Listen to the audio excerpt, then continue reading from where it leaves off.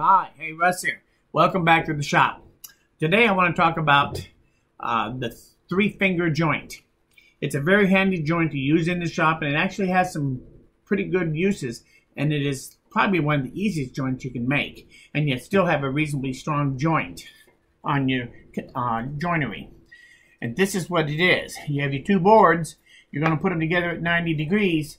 You put two fingers on the one board, the center finger on the other board, and then when they go together, if you do a precise cut, you get a nice long grain to long grain contact on solid wood to make a nice solid joint. And that's more than enough to make this joint pretty strong. If you want to make it a little stronger, simple enough, you drill a hole straight down through here, go through your top finger halfway into your middle finger, and put a finishing nail in it this way. And then turn it over and do the same thing over here. And that joint will never come apart without breaking it, ever. That will hold it all together, very solid. And so it's a quick, easy joint, and it can be a very strong joint, without too much hassle.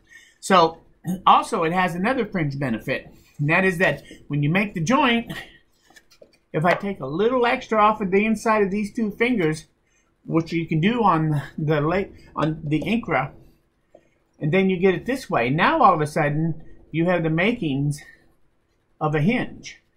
Again, you just drill through this way and this way, put your pin in, two pins, one from each side, and you have the makings of a nice little shop-made hinge. I make hinges like that all the time. It's really actually pretty easy to do. So the three-finger joint is the key.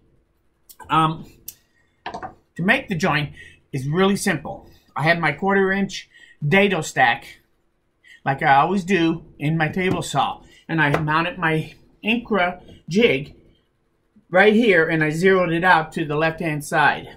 So we're going to cut fingers on these two boards here. They're 2 inches wide, just a hair over probably. So let's make a 1/2 inch finger on each side, and the center will be about 1 inch. Probably slightly more, obviously, because it is just a hair over 2 inches wide. But it won't matter. It's the outside finger dimensions that delegates everything to be the right size. So we start at 0. And now we're going to want to take a 1/2 inch off. So let's bring this back 1/4 of an inch and set it. And lock it down. That gives me a 1/2 inch to the right hand side of my blade. We put this piece in here,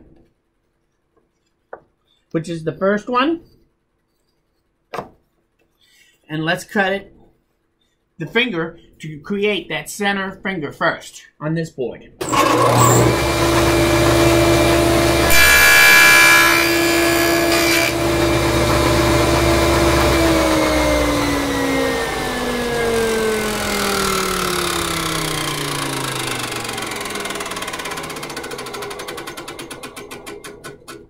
Okay, now that I have it cut on this side, I just flip it around, and now we're going to cut on the other side the same way.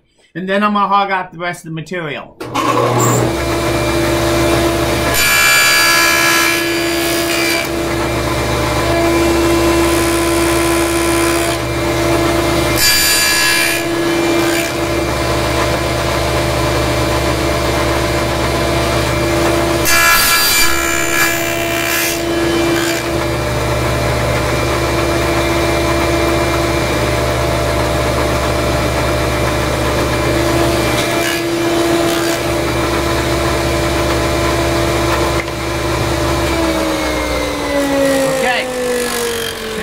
To cut out the two fingers, and they're going to be a 1/2 inch, so that means that we got to move over.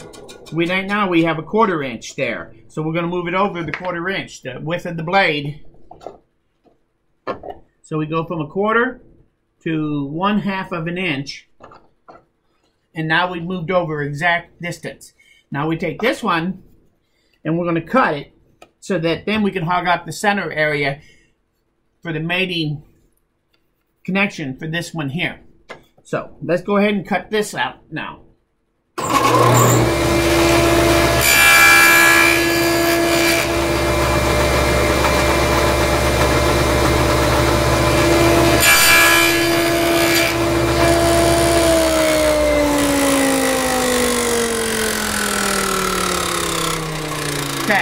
I'm going to stop right here for a moment because we've defined the two outside fingers now, and now we just want to hug out the center. But we have to decide, is this going to be a 90-degree joint that we're going to glue together, or is this going to be a hinge, like this one, where we want it to fit loose? If we want it to be a joint, we leave it like this and we just start hugging out.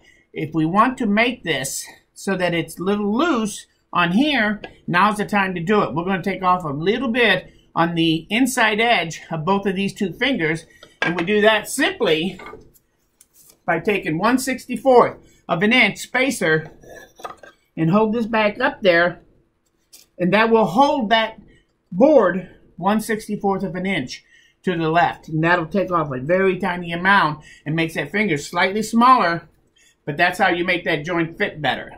But since we're going to do a joint instead, I'm not going to do that step because you only do that for hinges.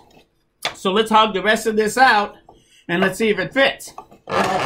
Move that out of my way.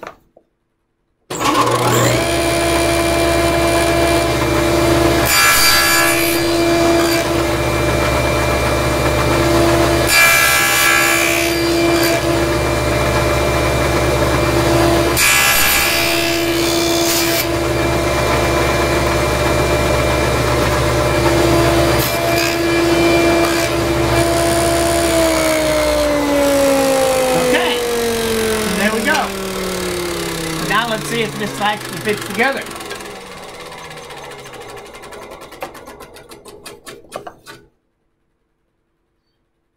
Needs a little cleanup. Not unusual on my dado set. Plus I did do tear out because I did not have any kind of backer on this before I started cutting. Normally if you do that, then you won't get the tear out, and that makes it look much better. But it's a good tight joint. Put a little glue on that and that thing will stay together at 90 degrees. If you want it to be extra strong, drive a finishing nail going in through the top here, halfway into the second finger, and then turn it over and do the same thing on this side, halfway through into the middle finger, and you'll have a solid joint that'll never come apart. And much stronger, in my opinion, than if you put several fingers in this. The glue surface helps, but so does that pin. So that's how you do it. Very simple joint.